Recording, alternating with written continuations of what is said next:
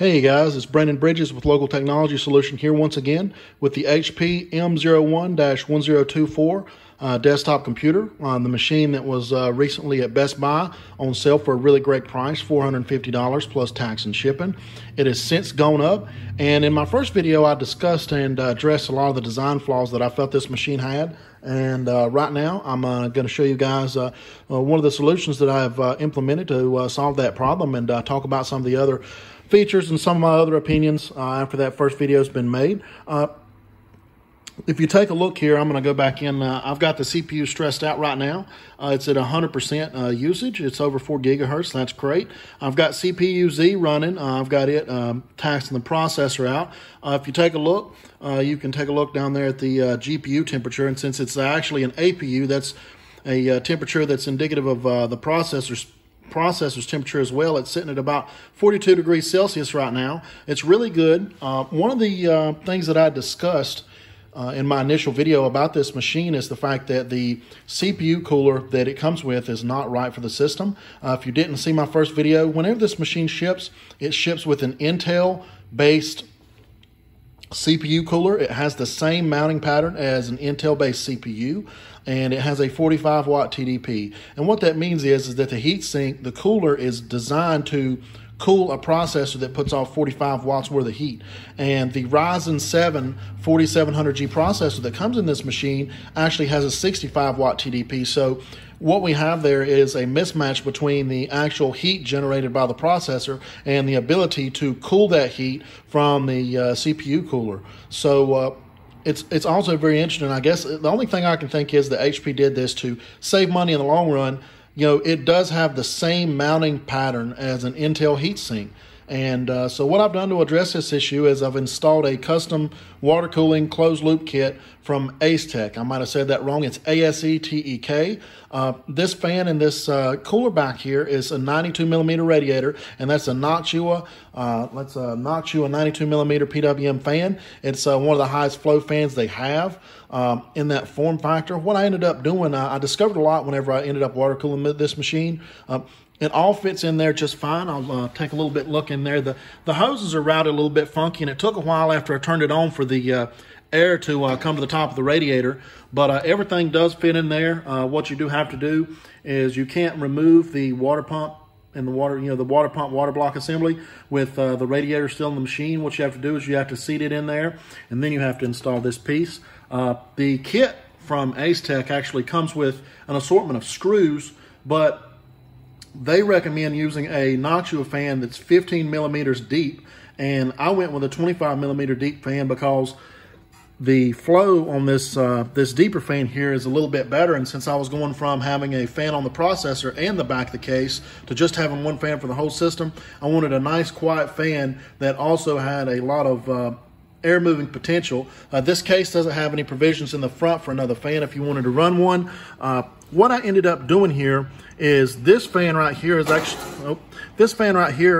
connected to the CPU fan header. The case fan header, there's a case fan header. If you look right back behind here, probably can't see it right now, but that case fan header, the computer, I hooked that up to the water pump for this cooling kit, and it doesn't provide enough power to power the water pump inside of that water pump water blunt combo. And so what I ended up having to do, I bought another Noctua piece. It was a SATA to fan power adapter. So this machine does have a SATA power connector in here. It's a 4-pin Molex that breaks out into 2 SATA connectors. And since I don't have a mechanical hard drive in here and I don't have a disk drive, I was able to actually connect that water pump to a SATA power connector, and it's able to power that pump at full speed. I'm going to pause for a moment and let you guys listen. It's very quiet, especially with the side cover on it. It's a lot quieter than it was. We're letting it run here. It's running. It's I started this test probably 2 minutes after the computer booted up, and it's been running for almost 15 minutes here. And the GPU, which is like I said, the APU, the combination processor and graphics card, is still running at 41 to 42 degrees Celsius, which is great. Trying to tax this processor. One of the most interesting things that I found with this computer, the power supply here is a proprietary form factor. A buddy of mine had an HP gaming that comes in the same form factor with a little bit hotter power supply. It was a direct fit, but one of the things about that I did want to discuss is that power supply is not readily available either from HP or from the aftermarket. I think I found one place that was selling for $150, but you know, the biggest draw for this machine to begin with was for budget conscious individuals that wanted a nice hot processor. And I'm still going to stand by my first opinion that this machine is not really worth buying just for the processor. You know, there's not anything that it really does really well. You know, it's a nice, fast, quick computer. At the current price, which I think is almost $600, would I buy it just to use? I would say probably not. You know, a lot of the gamers on YouTube, you know, it's kind of almost evolved into a meme. They say, well, you know, go buy a Dell Optiplex, go buy a Dell Optiplex. That's just really not a bad idea. You can get a 3050, 5050, or a 7050. They come with an NVMe slot in them already. They, of course, have Intel processors, but they work great. They're built great. You know, you can get a tower form factor like this, and you can put an external graphics card in it. I'm pretty sure that they have a standard power supply. I might be wrong on that, but if you can see here, I did bust out those back slots. What I did do and what did work is I had an EVGA 1050 Ti SC card, 4 gigs, that did not require any kind of external power. And I plugged it in and I installed the drivers and it worked great. It was a great external card. That's one thing that I will say. If you do have a video card that's bus powered with that 75 watts that the bus of this that the PCI bus can deliver, you know, you can use that and it'll work just fine. You know, as far as, you know, a lot of people are probably going to ask, you know, oh, well, can I tap into that SATA connection over there, that SATA connection you're talking about? Can I custom solder something up and build an adapter to power a video card?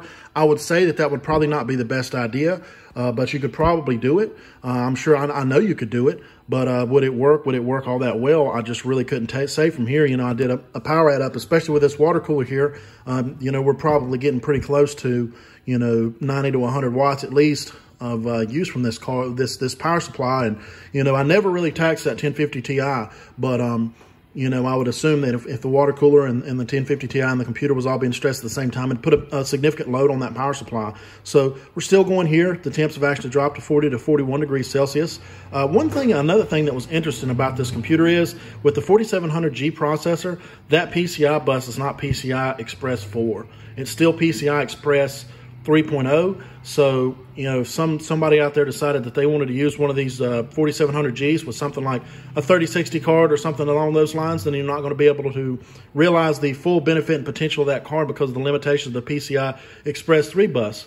And another interesting thing I looked into, I was on CPU-Z, and I actually saw that the interface between the processor and the graphics card inside the APU is actually PCI 4. So it's an interesting processor and it's an interesting computer. You know, just to kind of settle everything, you know, the cooler that I put in here is an ASETEK 645 LT. It's like $100. Mounts with the Intel flange. Have to buy your own fan. I actually had to buy some separate hardware to mount that 25mm deep fan, but it does work. You know, going forward, if you wanted to beef this guy up, I'd go to 2 sticks of RAM instead of the one it comes with, since it's got shared graphics. The solid state drive, I don't have any qualms about. I do not know. I would assume that was probably also PCI Express 3.0, so you're probably not going to realize any of the advantage of 4. That's one of the things, you know, I just wonder, you know, if you go out and you built your own computer sans graphics card, I would say go with a Ryzen 5 3600 and something like a B450 Tomahawk Max motherboard. Throw 16 gigs of RAM in there and build it out. And you could probably come up, if you wanted to just throw some small placeholder card like a GT710 in there until graphics card prices come down, I would just say that you would probably be better off building your own computer. Unless you have some inherent need or want just to have the 4700G, a 1050, not a 1050 Ti, a 1050 would wipe the floor with the internal graphics of this machine. It's not going to be a processor or a machine that you would consider to be a replacement to satisfy the need for better graphics right now. With all the graphics cards being so expensive, you know, you would be better off getting a 1050 or a 1050 Ti and throwing it in an Optiplex. You know, this machine, it's not a bad machine for what it is, but, you know, it's just not something that I could recommend in the long term for somebody to purchase and have. You know, I actually had to put a motherboard in this computer. I started playing around and tried to force a BIOS from a similar HP machine that had the Gen 3 microcode on it so I could use the 3600 in it, and it bricked the motherboard, and I was able to purchased a new motherboard from a guy that was parting them out on eBay, but word to the wise, HP does not release drivers, and they do not release any kind of BIOS for this computer. I know that you can do recovery, but I contacted support, and they wanted me to send the whole machine in, and running that water cooling system right there, I don't think they'd be too happy with what ended up happening. So I just bought the motherboard myself and ate it. I hope you guys have enjoyed this video, and let me know your thoughts on what I've discussed today. Thank you.